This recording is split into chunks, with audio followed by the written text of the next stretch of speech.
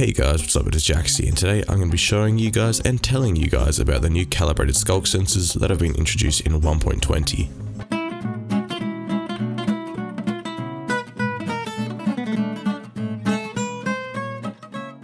So let's start off with a normal sculk sensor. Now it does give off redstone signals on all sides like this, but those redstone signals are set and it detects all movement around as long as there's not wall blocking it, like as an insulator, and as long as you're not sneaking. Now this calibrated sculk sensor gives off signal on 3 sides only, unlike the regular sculk sensors are all 4, and the purple line is the input of the sculk sensor. So this is the side that it doesn't actually give off a signal, and you can input things into here. Now when no redstone signal is attached to the calibrated sculk sensor, it has the exact same properties as a regular sculk sensor, except that the redstone pulse lasts a little bit shorter. As you can see here, this redstone light here turns off a bit sooner. Here's how you craft a calibrated sculk sensor. You need 1 sculk sensor and 3 amethyst shards, and you just need to place it in here and surround it like so.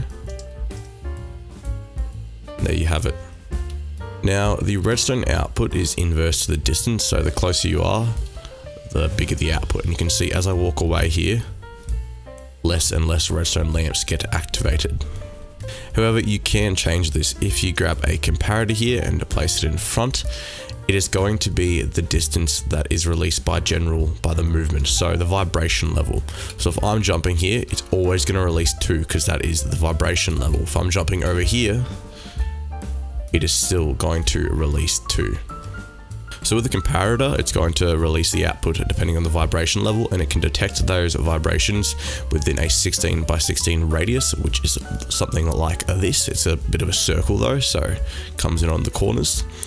And then that is different to the normal sensor because the normal sensor only has 8 by 8.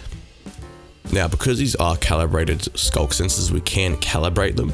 So if we grab out a redstone torch here, and these other things in this chest, if we place a redstone torch on the input side here, it's only going to pick up vibrations of that level, which is going to be 15.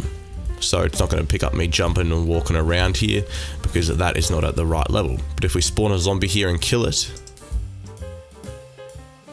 it's going to fire off the piston because it's at the right level.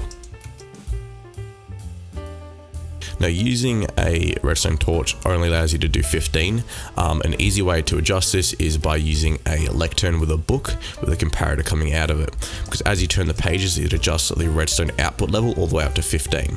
Now on these pages we have all the different things. So one is movement on land or air or swimming, and then we have so on. So let's go up to 8, so consume item. So if we're running around here, this sculk sensor here is not going to get activated by whatever we do, not activated. But if we grab out some food here and eat it, consume it, it's going to be activated. But if we go over down to equipping stuff, so like this chest plate here, it's going to activate when we equip it something, but it's not when we jump around or eat something.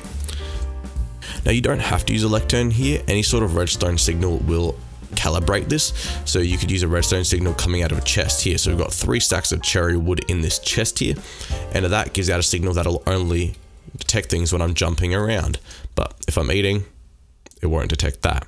So any sort of redstone signal here will calibrate the sculk sensor. Waterlogging the sensor like this will stop the noise. So the noise that you hear when you're, say, jumping around here, that little sort of weird noise, a bit hard to explain, but waterlogging will completely stop that and muffle it. Because of the calibration that Mojang has added, you can imagine this being used in redstone builds, and you can even set up redstone that is wireless using this. I'll show you that in a second, but I'm super excited to see what I can come up with some of my redstone tutorials, so make sure to subscribe and stay tuned for those.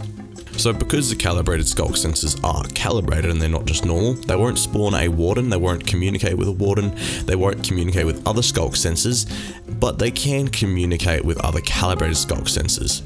Now you can do this by placing an amethyst block in front of it here, and then of course calibrating it to what you want. So consume an item, get it in here, cooked mutton, eating it, and you can see it'll send it down and we'll see that redstone lamp turn on. This amethyst block dings it and it sort of transfers it on. Now we've muffled the sides here because these ones at the end here aren't calibrated. If something were to, if we didn't have these sides muffled, jump around here, it would set it off. That's why we've got them muffled.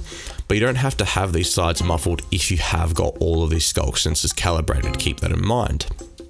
So I'm super duper excited to come up with some awesome stuff using this, and super duper excited to hear some of your awesome ideas, so make sure to leave them in the comment section down below. So that's going to be the end of this video. I hope you guys enjoyed. Please leave a like, comment, and remember to subscribe if you're new, and I'll see you all later. And remember, stay carbonated.